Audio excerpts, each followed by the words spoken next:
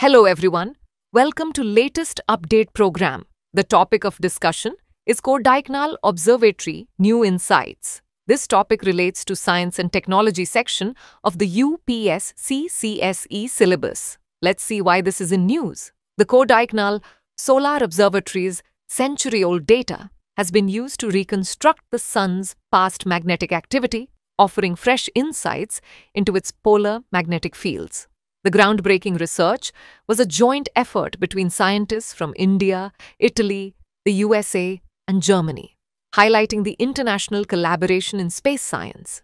This new understanding aids in the study of the ongoing solar cycle 25, which plays a crucial role in predicting solar storms.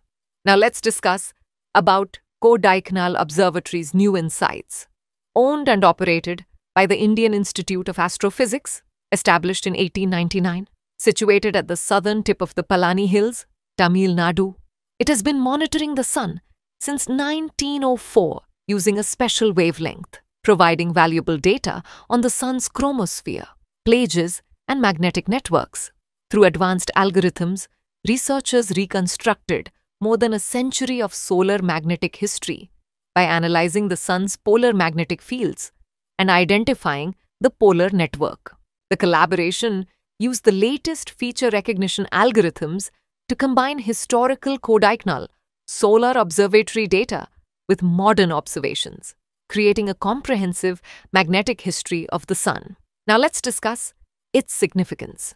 Understanding the sun's magnetic behavior, especially its polar fields, enhances predictions about solar activity, such as sunspots, flares, and storms that affect Earth. By studying solar activity, scientists can better forecast solar storms, which can impact satellite communications, navigation, and power grids on Earth. The researchers have made the entire dataset, including the Polar Network Index, freely accessible, allowing global scientists to further investigate the sun's changing magnetic personality. Now it's time to do a practice question. Consider the following statements regarding the Kodaikanal Solar Observatory.